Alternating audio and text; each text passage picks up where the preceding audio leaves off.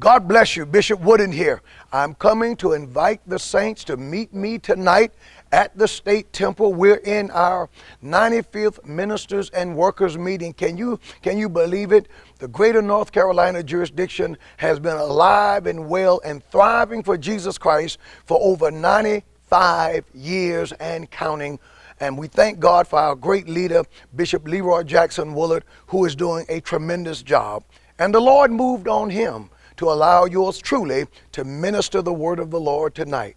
I'm calling for the members of the upper room, department heads, the leaders, all of the saints and those who follow me to meet me tonight in Wendell, North Carolina at the State Temple for the Ministers and Workers Conference. There is a word from the Lord.